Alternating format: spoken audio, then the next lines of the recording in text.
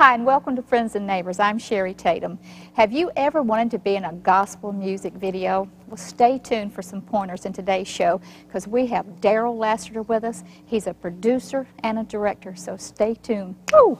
I've got to practice, girls. Woo-hoo! Yeah!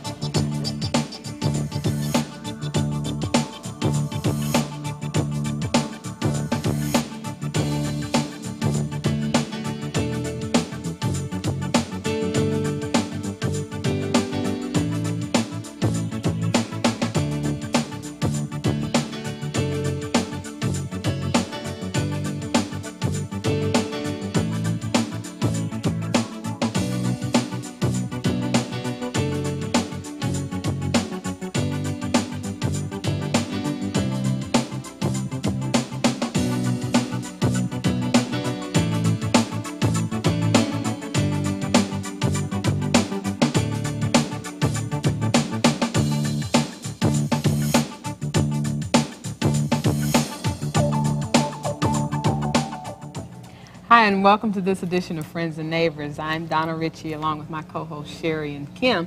And as Sherry forestated, we have a guest here today who is a personal friend of mine, and we go a little ways back. But I want to introduce to you, our viewing audience, Mr. Darryl Lassiter. Welcome to the show. Thank you. Good to have you. Thank Good to have you. Thank you. Well, you're a producer, a director. You've done all kinds of things in that field. I was reading over your bio and everything, and you've done radio newscasts, specials, and commercials, music videos, documentaries, short films, albums. What haven't you done in this field? Well, plus you're producing a movie. Yes, I am. Yeah, I tell you, it's amazing. But I've done a lot of quick things, you know, radio and then TV and then newspaper and magazines, and it just goes on and on. But it's sort of a misconception because I've been doing this for about 15 years. But a lot of things I did at the same time. Like, for instance, I did a radio morning show, and then I'd go and write newspaper articles, and then I'd go write magazine stories, all in the same day. Okay. And then sometimes I would freelance at a television station and direct the newscast. So really that's 4 different things, but I would do them all in one day. Wow, yeah. That's a pretty busy day then. It is, and it's still like that. Yeah. And Really? he plays a horn in between. Oh yes. Well, yeah, well, see, when I met you, you were playing. You were Yeah. in the band Right. at a college, which is the college that you have kind of in your movie. Right. Yeah. That you have, and tell us about the movie Pay the Price. You're the director and producer. And writer. Okay. Right, yes, and partly editing, and I was also a camera operator, acting in the movie too. It deals with a true story of college life in the early 80s back to the late 60s, where hazing was a big thing in marching bands, because bands used to get so many people trying out, 600 and 700, and you can only have about 150 on the field. There was ways they had to weed out the weak, and they did that through initiation. Sometimes it got to be very physical, sometimes it got to be very mentally abusive, verbally abusive, emotionally abusive, and that's what it deals with. Plus it deals with, because it was an all-male band at the time, they didn't want girls and they didn't want anyone white in the band. So this movie deals with the first white person to try and join the band, and then the first female at the same time. At the same time, we cover stories that dealt with college students with drugs and alcoholism, racism, sexism, and all those other things that happen in college. So it's a true story. Okay. Well, I understand too, because I've done my research, of course, and you're working with a lot of wonderful people that are in the business, and which is so important nowadays, because I mean, you hear the rise of Christian film and a lot of Christian-based films, and it's been a struggle for them to get it out to the mainstream public. Right. And you're doing that same thing. I think I read that you were featured, Pay the Price was featured in the Golden Globe. It's the Hollywood Reporter magazine, which is like the Bible of Hollywood. Right. It's and it was the Golden Globe issue, because the Golden Globe Awards were a few weeks ago. And it was in that issue. Okay. And it talked about my production, the cast members, the crew, how they can contact me for an interview. Oh, it's very prestigious. Yes, it is. Well, I mean, how long did it take you to come about with the film, the writing? Because I know it takes it's a process. But years, yes. I seriously started on this project August 1st, 1991. That was the day I said, I'm going to do it, and I started writing on it. It took about a year and a half to write the story. It took another year to learn how to do a proposal because I heard that I was going to have to get investors to invest in it since it was an independent project.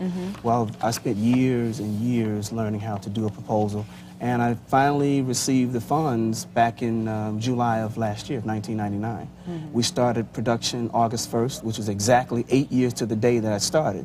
So August 1st of 1999, we started shooting in September. We were finished in November.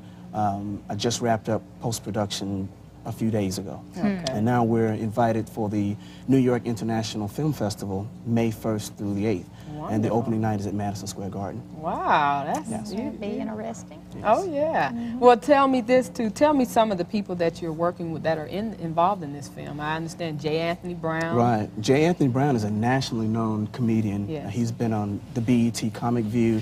He's been on the Martin TV show, Living Single, Moesha. He's right now on the ABC radio network, the Tom Joyner Morning Show, and he's like one of the stars in the movie. I have other actors who've been on Selma, Lord Selma movie, TV movies. There's Crystal Porter. Pretty much, I think that's about it that you will know. The other What actors. about Dave? David Goff? Yeah. David Goff is my executive producer, and as well as a co-producer. David has his own record company. He's a recording artist also, and David has a cameo role in the movie. He plays a minister. Really? And he is the one who is actually stressing the importance of being patient and the determination and things you're going to have to go through to be successful in life, which is what Pay the Price is all about.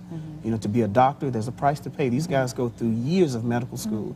Attorneys have to pass law exams and et cetera, to be successful in life. You have to pay the price. In other words, you have to pay your dues. You have to pay your dues. And that's the whole premise of the movie. Yeah, right. Well, I know you've paid an awesome price, and Still I understand you're in the movie as well. Yes, I am. Yeah, I'm actually playing myself, and there are 4 other characters that are playing me too. One guy is playing me as a freshman, one as a sophomore, one as a junior, and one as a senior. And I make a cameo as a guy who is coming back as an old school graduate. Are you singing and playing your trumpet in there? I do both. Oh, okay. I sing, play, and just multi-talented. well, you got to thank God for that. Did you do your casting in Atlanta? I did some in Los Angeles and some in New York, but mostly in Atlanta. Because we have a wonderful talent pool here in Atlanta. Oh yes, we do. Yeah. Right, we do. Yeah. And then my cast was great. We rehearsed for a week and a half, and when we got on the set, it made very few mistakes because we were well rehearsed, and I mean they learned the entire script. It wasn't just learning their scenes for the day. They learned it like a stage play because a lot of my actors have been in plays. So they just went from page 1 to 120 and learned the whole movie. And actually they knew it better than I did because I would call for a scene and they would say, no, that's not what's in that scene. This is what's in that scene. I'd say, oh, wow, okay, you're telling me. Well, I applaud you for doing that for the rehearsal and for them learning because the movies that I have been in, you don't get a rehearsal. You show up that day, however many days you're there, and you do it right there, cold. You just go from it. Only one did I do with Richard Widmark and Faye Dunaway, that they sit around at a table for the day, and we did a rehearsal, which makes it so much better for the actor. You're not scared to death when you get up there. And the only reason I knew to do that was because I read a book by Spike Lee, and he said he'd spent 2 weeks rehearsing his actors in his first couple of movies. And I said, well, I better do that too. That's and good my information. actors, my actors were so gracious. They actually were at rehearsal for 2 weeks for free. Oh, that's I just good. didn't have the budget to pay them, so I was very honored and very pleased, and I appreciate it. Actors are usually easy to work with, I think. And they want a lot it to better be than best. the crew. They want to be at their gracious. best. Plus, in order to be an actor, you have to kind of be adaptable as well, and flexible. Well, we're gonna on the next segment here that we're gonna break for a commercial. We want to talk about some of the things that you've been involved with. I know you're gonna see some clips of videos and work that Darryl has done, and he's done a phenomenal job. And I say he's the next Steven Spielberg of the movies. And so we want you to stay tuned to more Friends and Neighbors. Come right back and be with us.